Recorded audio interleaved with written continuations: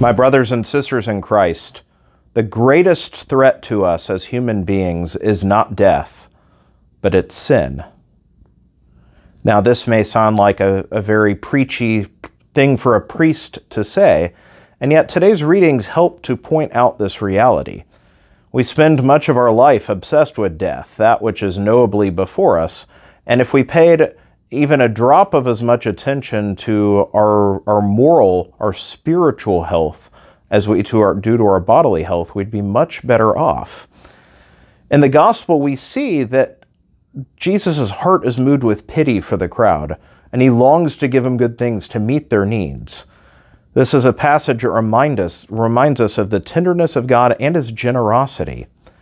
And so we need to keep this in light as we work backwards to the first reading from Genesis, where we hear the unpacking of original sin, as now the dialogue begins between God, between Adam and Eve, and the serpent.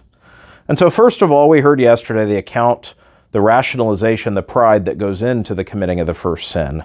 But then they hide themselves, and so God comes looking, finds them hidden. This illustrates that already there's been a rupture in relationship and what is supposed to be. God had walked freely with them in the garden. Now they realize that they are naked, they are vulnerable, they are afraid. There is a division, a fracturing of communion. So, where there was oneness of persons before, now there is division. So God calls them out of their hiding. Adam admits he's afraid. God says, you've eaten of the fruit. And we see, almost laughably in childlike form, and yet we are childish in our sinfulness. If we don't realize that, we are. And so immediately we see like how the story of every blame game has unfolded ever since. God says, Adam, so you did wrong, huh?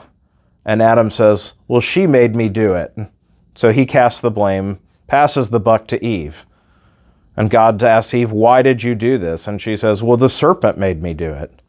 The first time in human history that someone answers with, the devil made me do it. It didn't work the first time, it doesn't work today. And so the blame game is on. And you'll notice God does not excuse the serpent.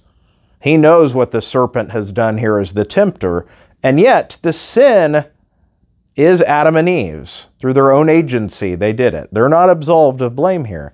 And so the rest of the account in today's first reading seems like a line of punishments, of judgments rendered. Except they're not necessarily punishments, even though they appear that way. And one of those that we have to acknowledge is this is where death enters the picture. How? God, seeing their state, realizes they must be kept from the tree of life or else they would have immortality. And so, robbed of immortality, mortality enters the picture. Death enters the scene for man. Is this a punishment, or is there something else at work here? In fact, death and these consequences that God spells out are not punitive. They're remedies. Even though, like so many things in life, we don't see God's discipline of us as a remedy. We just see it as punitive, as cruel. But instead, God realizes that if human beings in this sorry state of sin, of fear, of ruptured relationship, if mankind were to live like that eternally, that would be hell. And so death is a mercy.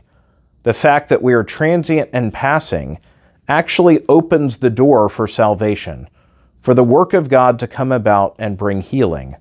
Without it, there would be no healing. We would be like the angels, the fallen demons, just locked into an eternity of remorse and angst. But instead, God's salvation is already at work from the moment of this first sin, leading to the cross of Jesus. And so, death is not the thing we have to fear the most. In fact, even the picture or the entering of death into our story, and it's temporary. As we're told in the plan of salvation, the last thing to be destroyed will be death itself. And so death has entered the scene and one day will be gone again because it's been put there ultimately for our good, not for our loss. Indeed, God holds all things in the palm of his hand, and he never ceases to be moved with pity for us and to give us every good gift so that we might be healed. May God bless you all.